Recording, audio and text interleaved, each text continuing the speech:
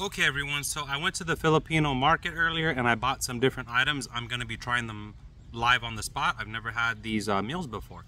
So the first one I got, and so I'm so sorry if I butchered the pronunciation. This one is called, however you say that, Kalamay. And this is made out of rice flour, coconut milk with sugar, and ube powder, which I believe is from that. Ube is something they use a lot of. It's like a purple sweet potato. So I'm gonna try this. I've never had this before, and I'm gonna give it a shot and let you know what I think of it. So right off the back, it is very textury. Like that is almost like a thick, very textury, very thick. Let's see. Oh, that is so different. That's almost like, I feel like I'm chewing gum. Wow. That is really good actually. It is really sweet though. Look how textury that is.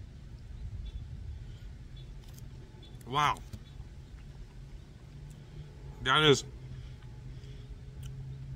That is so sweet. I need to flush that down with some coconut water. That is so sweet, but that is really good. Wow. If that was organic, I'm giving that a 10 out of a 10. That is so good. So good. Okay. Then another one I got here is, I don't know how you say that, so I'm going to show it there. Kutinta, cucinata. I'm going to give that one a shot. One moment here. Give that a try.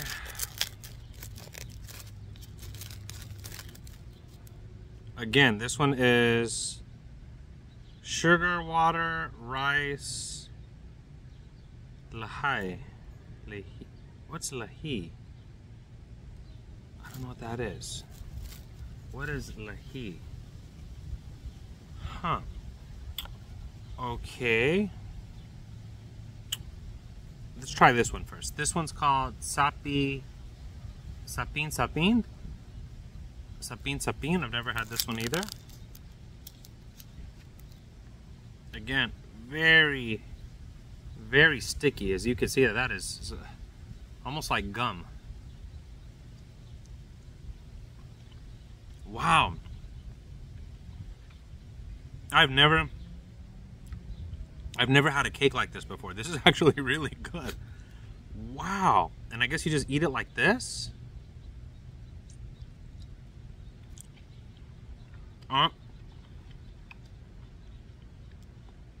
Honestly, that is really good. It's very, as you can see, look at my fingers. It's very textury. Like the texture of this is just so interesting. Now this one's called espasol. So let's try this one too. These are really good. I mean, this is very different than a traditional cake. And the fact that I'm vegan, none of these have dairy. At least the ones I have don't have dairy. So it kind of makes it easy for me to kind of eat. Okay, so now let's try this one. Okay, so this one's also very starchy. Like as you can see, it just breaks apart real easy. No, it's almost like if you fused cake and gum together, you would have this. I know that sounds strange, but it's like eating cake with a gum. Wow. That is... It's really textury in your mouth. Okay. Now, I don't know how you say that. I'm so sorry. If someone's Filipino or speaks Tagalog, please let me know how you say this, because I'm killing the beautiful pronunciation of these words here, because I don't know what this stuff is, or how to say it, I should say. I know what it is because I could read the ingredients, but I don't know how to say it. Okay, so this one is not as textury, but it looks like there's a lot of rice in that. Wow.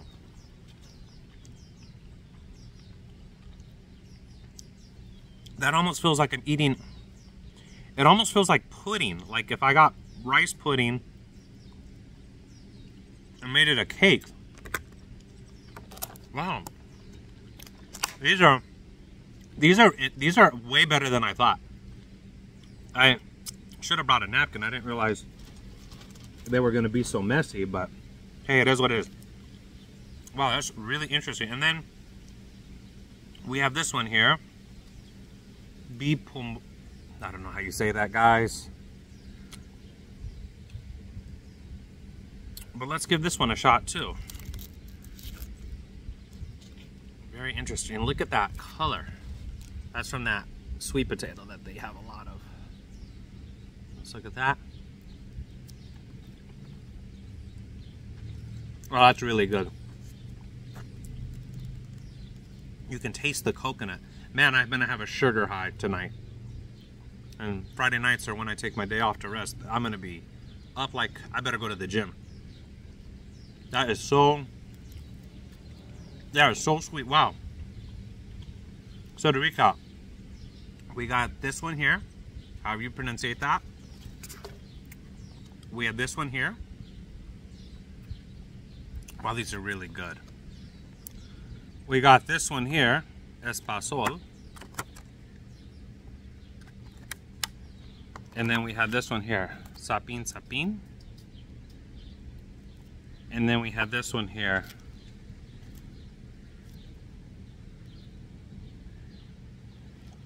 Yeah, so to describe the taste, it's almost like having cake and gum. I don't know how else to explain it, but it is really sticky. My hands are really sticky. So I would advise you use a spoon for this. I wasn't thinking.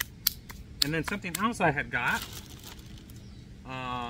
from the Filipino store are these here. I don't know how you say this. Sumna sa lia. So these are banana leaves, apparently. So these are banana leaves. And let's give this a shot too. So banana leaves are really popular for the Filipino culture to cook. They wrap a lot of things with it too, but these are banana leaves. So this is like also a kind of a dessert. I've never had this, but they wrap it in banana leaves, as you can see here. Oh, so sorry guys. I'm here filming at the beautiful park today. It's just a beautiful day. But yeah, look at that. That is so cool. That's fascinating how they use the banana leaf like that.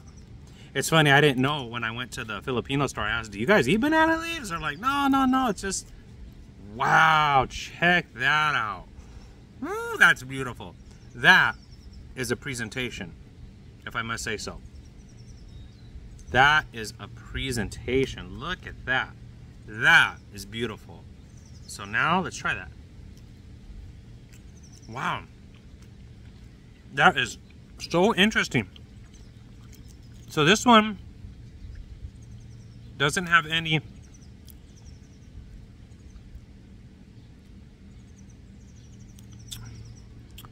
I don't know what that is. What's lahai? Lahai. I'm gonna have to look that up. I keep seeing ingredients with it. I don't even know what I'm eating. I better be careful. Certain things I'm not supposed to be eating. But yeah, that's my breakdown of the Filipino dishes. And then I had these ubi thins, or ube thins, how you say that? Island Pacific. And this is like a sweet potato, and they have this with a lot of things. I had one of these earlier. These are just like crunchy. They're like basically more sweet version of sweet potato chips. And they're really, really good. Something else I got that's kind of interesting. I'm not gonna eat this one. I broke one earlier. Maybe I'll break one here just to show you guys. I'm gonna feed this to cats because I don't eat meat. I'm gonna feed it to a cat. This is balut. Balut. So this is literally like, it's literally like a baby duck, fertilized baby duck in here. Like I said, I might break it just to show it to you guys because I am not eating this, and it will be fed to a cat, so it's not going to go to waste, or an animal. I don't believe in wasting any food. Food is so expensive and hard to come by. It's a shame to waste things, but this is what the egg looks like. I don't even know if ducks are proper to eat, but that's the duck egg right there. And like I said, what I'll do is I'm gonna break it, I'll step on it and show you. You can see all the baby duck. It's, like I said, it's gonna get fed to something, just not me. So give me 1 second here, guys. Ooh, crunched it. That was pretty gross. I don't know why I did that. Okay. So when you open it, let's see here if I can show it to you guys on the ground. Oh. All right, guys, this is really gross, but I'm gonna show it to you. So when we come down here, as you can see, you could see the baby duck is still in there. I just stepped on it. Let's see if I have something to kind of move it around so you all can see what exactly it looks like. What do I have here to move it with? I wasn't thinking when I did this, but yeah, you can see the baby duck is still in there. Look, you can see the feathers. It's a fertilized duck egg. That's really what it comes down to. I don't want to touch it, but yeah, you could literally see the duck's body in there. It was a fertilized baby duck egg, and you could see the feathers. See, I mean, you can see it. That's probably the head or part of the body. Like I said, I'm at the park here, so there's plenty of wild animals. We'll put this in the corner, or the ants will eat this. It's not gonna, the baby's duck life is not gonna go in vain. But again, one last look at that. You could see that is a fertilized duck egg, and that's balut, and a lot of Filipinos eat that. And like I said, that's gonna get fed to the wild animals over here, because I'm not eating a fertilized duck egg. But hey, I hope you all enjoyed it, and I'm gonna try some more interesting Filipino dishes. See you all soon. Thank you.